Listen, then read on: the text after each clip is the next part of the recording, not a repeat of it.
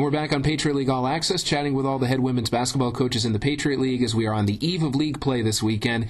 And on with us now is the head coach at Bucknell University, Kathy Fedorjaka. Coach, thanks very much for taking a few minutes of your time. And as we head into this opening weekend of league play, obviously kind of an up and down stretch through non-league play to this point.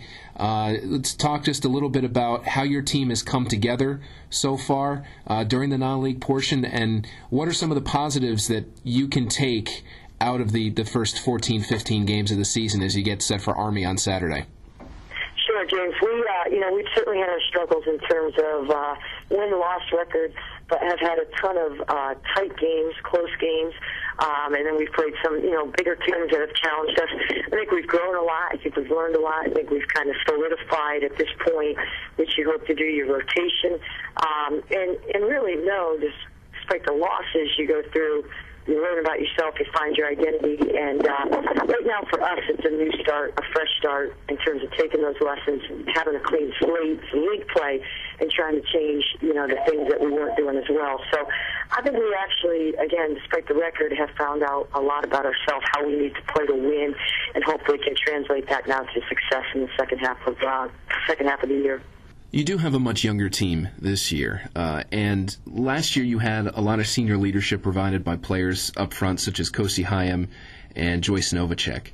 And I wanted to ask you, does your approach to coaching change? Because this year you obviously do have a younger lineup, younger players who are playing more minutes, as opposed to last year where you had a little bit more senior leadership. So does your approach to coaching this team change because of the different makeup in terms of the senior leadership? Yeah, I think every year it does, even regardless of the senior leadership. I think even when you have everyone back, things I've learned is every team is unique and every team takes on its own personality and identity as you move through that year. So I think you've got to be open in this profession to really changing and kind of leading your team. So for me, yes, definitely based on, again, the things you mentioned, but also just in general, I think learning to adjust, learning to adapt, and it's a constant, it's kind of an evolution and a constant working process, so to speak, in any season I've ever coached. So, but guidance, and despite only having one senior, we do have a core group of juniors, 5 juniors, who I think are a big, huge part of this team, not only in the production on floor, but in the personality and in our leadership as well, combined with Christina Charqueto. So just been trying to grow those kids into leadership roles and certainly try to navigate the young kids through, bigger roles than maybe some of them are used to, or a different level of play than what they're used to. You mentioned the clean slate, getting off to basically looking at it as having a 0-0 start again when you get underway with league play. What would you say are maybe the main item, or maybe the top 2 things that you really think your team needs to do well at this point in order to get off to a really good start in league play? Well, as far as overall themes, defensively, we've got to be one of the best teams in the league. We just have to be. That's how we're going to have to win based on our defense. We've learned that. So we're going to have a tremendous effort coming out of the gates every night. And we've got to be more balanced. It's not like we've been a team here in this early going where we have 1 or 2 go-to threats as the primary options. We're going to have great balance, and we're going to have kids showing up every night, from every spot. That's going to be important on the offensive end. And more specifically, we start off with Army at home. It's a chance anytime in the league, I think, home site, you've got to defend your home site. And for us, especially right now, that's a big game. The rotation has changed this year. We start off with Army, a team that in the past we've had success with, but every time we play them, it's a new year. For us, it's more about battling ourselves right now and where we've been and our confidence level.